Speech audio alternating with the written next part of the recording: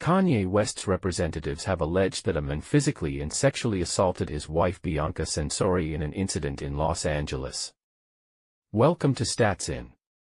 If you're just joining us, please subscribe and don't forget to turn on notifications bell for more videos.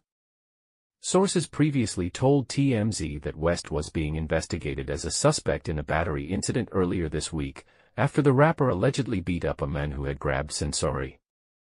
The rapper's team then released a statement saying, "The song, Grabbed, is woefully inadequate to describe what happened. Bianca was physically assaulted.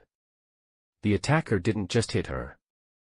He put his hands under her dress, directly on her body, grabbed her waist, spun her around, and then fired her kisses. She was beaten and sexually assaulted." The Guardian has contacted the Los Angeles Police Department, LAPD, for more information.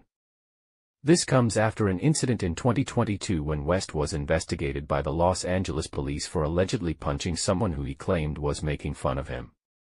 "He had this real attitude, like, what's he going to do?" said West, who was not arrested or charged in connection with the incident. "I'll just tell you that blue COVID mask isn't going to stop that knockout." West, who changed his name to Ye, reportedly married Censori, the architect at his company Yeezy, in December 2022, less than a month after his divorce from Kim Kardashian was finalized. That year, West lost a series of partnership deals with Adidas and others following a series of anti-Semitic comments, including that Jewish people try to punish anyone who opposes your agenda.